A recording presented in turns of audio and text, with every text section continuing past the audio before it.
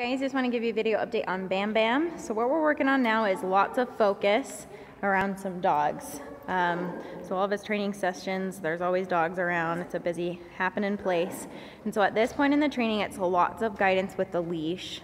So as he's working, if he loses focus, Dana will go away from him and do a little tug on the leash and then be inviting with some body language. So she goes away. Oh, good. There we go.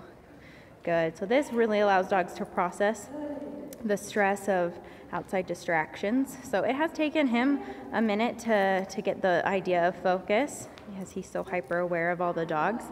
But yeah, just with consistency and patience, we've been able to get him, good boy, get him doing some obedience.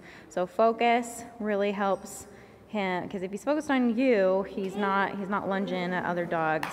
And then also we're adding some stay commands, so sits and downs, intermittent with some of that focus to practice some impulse control. So good job, buddy. Good. Good. Lots of good stuff. So at this point, training-wise, we're just going to keep working on cleaning up his stay command. So as we ask him to down and sit, we want to start increasing how far away we are with how much is going on as dogs are walking by. Really increase some depth with the stays. And then we want to get to the point where we can do some off-leash healing with him. But we're not quite there. We still need lots of guidance at this stage, but we'll get there soon. Good job, buddy.